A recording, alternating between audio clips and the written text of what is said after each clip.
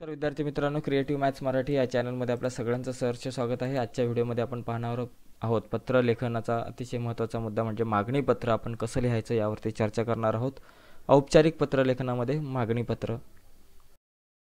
तर आणखी शैक्षणिक व्हिडिओ जर तुम्हाला पाहायचे असतील तर आत्ताच आपला चॅनल सबस्क्राइब करा आणि त्याच्या बाजूला असलेलं बेलचं बटन सुद्धा दाबा, म्हणजे जेणेकरून आम्ही अपलोड केलेल्या प्रत्येक व्हिडिओची नोटिफिकेशन तुमच्यापर्यंत पोहोचेल।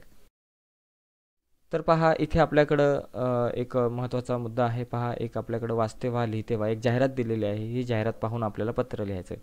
वाचते व्हा लिहिते व्हा पुण्यातील प्रसिद्ध पुस्तकालय, एक पुस्तकाचं दुकान आहे, त्याचं नाव आहे विनीत पुस्तकालय।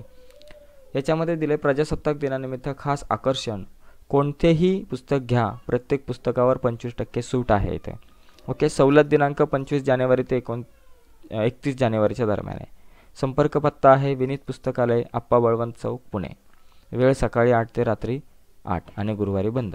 तर अशा प्रकारे आपल्याकडं ही जी जाहिरात आहे हिच्या आधारावरती आपल्याला एक पत्र लिहायचं आहे, एक पत्र लिहायचं मागणी पत्र। ओके,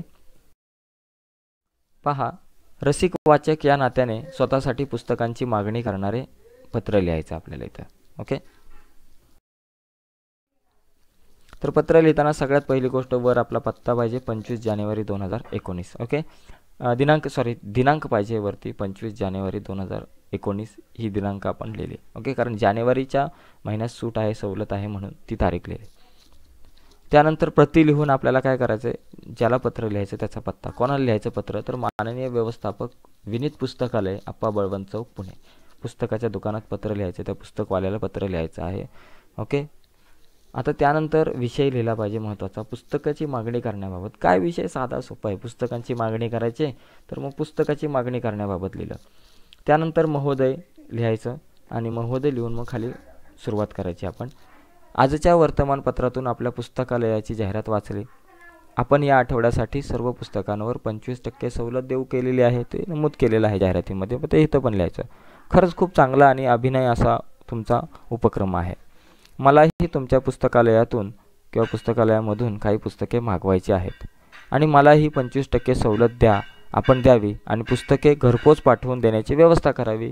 ओके, हे लिहिल्यानंतर शेवटी लिहायचं की आपण पाठवलेल्या पुस्तकांचा टपाल खर्च आणि 25% वजा करून आलेली सर्व रक्कम मी तुमच्या बँकेच्या खात्यात ऑनलाईन जमा करण्याची व्यवस्था करेल, तरी कृपया पुस्तके लवकरात लवकर पाठवून द्यावीत आणि सोबत बँक खात्याचा तपशीलही द्यावा। ओके, आपल्याला त्या पुस्तकांची यादी सुद्धा लिहावी लागणार आहे। पुस्तकांची यादी लिहा, ऐसी प्रमेय रसिके, लेखकाचं नाव लिहा मोहन आपटे, मुसाफिर लेखक अच्युत गोडबोले, पानिपत लेखक विश्वास पाटील, लोकपालाची मोहिनी लेखक माधव गोडबोले, किंवा तुमच्या आवडीची पुस्तकांची नावं इथं तुम्ही लिहू शकताय। नंतर मग कळावे शेवटी, आणि शेवटी लिहायचा आपला नंबर, गणेश सदन, आपला पत्ता लिहायचा तुमचा, गणेश सदन, शनिवार पेठ, 410-203, ganesh@gmail.com हा ईमेल ID आणि खाली संपर्क 860 आणि बाकी फुल्या मारा।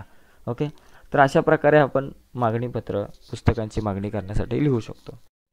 तर नक्कीच तुम्हाला आपले व्हिडिओ आवडले असेलच, आणि आणखी शैक्षणिक व्हिडिओ जर पाहायचे असतील तर आत्ताच आपला चॅनल सबस्क्राइब करा आणि त्याच्या बाजूला असलेलं बेलचं बटन दाबा, म्हणजे जेणेकरून आम्ही अपलोड केलेल्या प्रत्येक व्हिडिओची नोटिफिकेशन तुमच्यापर्यंत पोहोचेल। धन्यवाद।